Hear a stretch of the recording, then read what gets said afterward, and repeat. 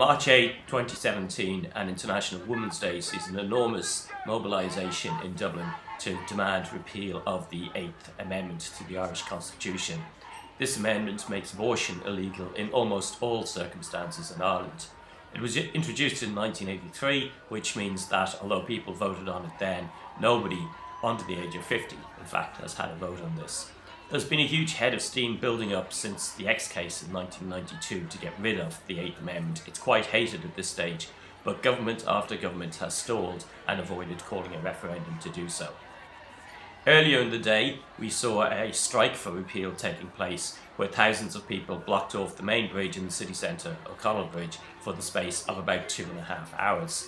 It's also a measure of the sheer level of anger and frustration that's now growing at the government's failure to act. Not just a failure, in fact, but a complete refusal to act. Almost certainly another major motivation in terms of the numbers that came out was the previous weekend. It had been confirmed that there was indeed a mass grave in what had been a septic tank at the back of a Tuam mothers and babies home. These homes, ran by the Catholic Church, were funded by the Irish state and were basically where mothers and their babies were dumped, and it turns out quite literally to die. It's estimated that across the 9 homes there may well have been between 6,000 and 7,000 deaths between the 1930s and the 1950s. The running of these homes involves the complicity and cooperation of all aspects of Establishment Ireland, from a government that was funding them to a police force that often arrested and brought women back who had escaped the homes, and they'd no legal right to do that, to an Irish media establishment that never really covered these. It was covered in the left press if you go back to the 1930s, the 1950s and the 1960s, but almost no mainstream coverage happened until well into the 1990s and 2000s.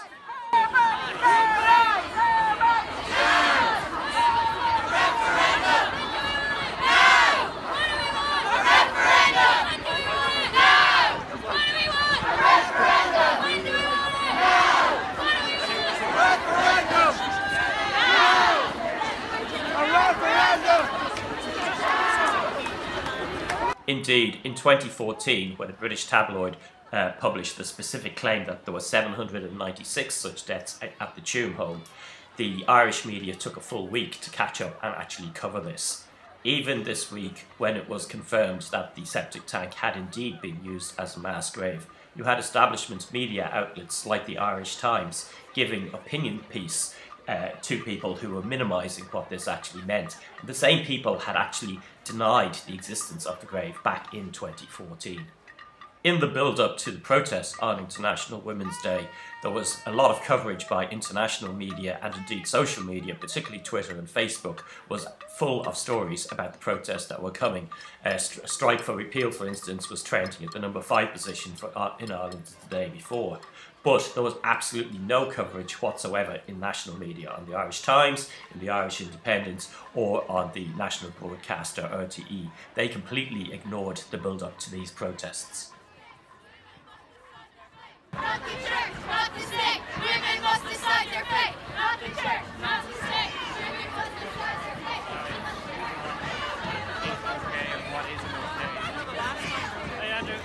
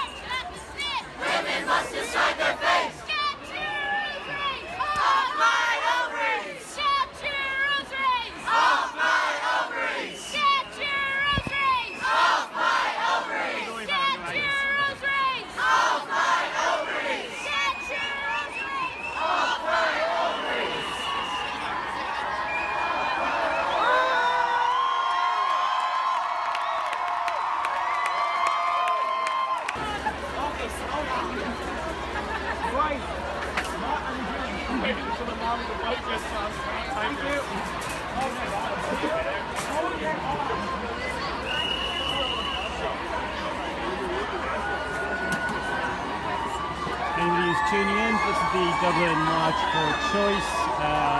Huge crowd, way bigger than anybody expected. Probably 10,000 plus, don't you know? Anyway, if you could share this out, that would be cool to help get more people to tune in and follow it. If you're not familiar, this is Ireland's.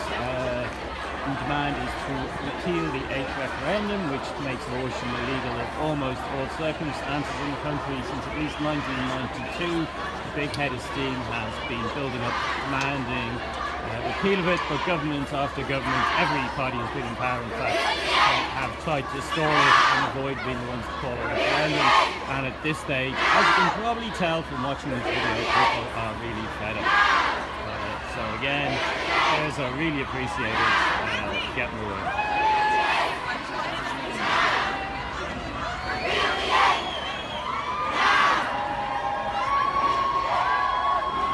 He says illegal.